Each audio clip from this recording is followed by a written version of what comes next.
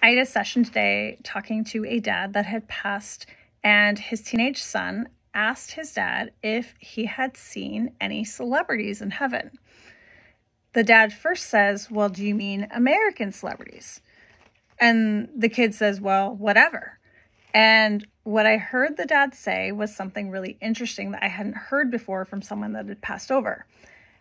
He said that we have all lived 20, 30, 40 lives at least.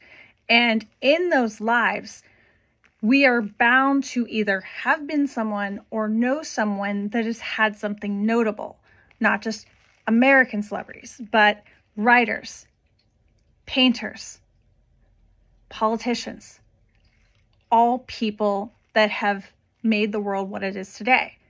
And he made a really good comparison, which was, think of it, on Halloween, you might dress up in costume as Johnny Cash, and you come home and you wore your Johnny Cash costume, but it's not who you are, so they don't fangirl, fanboy over anyone. It's just part of their story. It's not a big deal because everyone's been something, everyone's contributed.